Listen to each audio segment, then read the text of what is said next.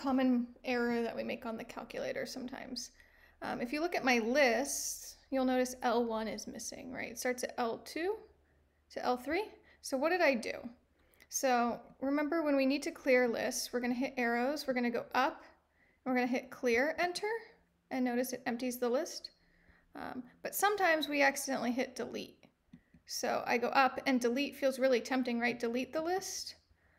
Oh no, now the whole L3 is gone. So now I'm missing L1 and L3. What should I do? So I'm going to hit stat. I'm going to go down to setup editor. This is basically like setting it up. And we'll hit enter. And we'll hit enter one more time. And it looks like it did nothing. But let's go back to our list. So stat, edit, and notice my lists are back. So we just want to make sure when we want to empty a list, we're going to go up. We're going to avoid hitting delete, and we're going to hit clear, enter, and all my lists are back.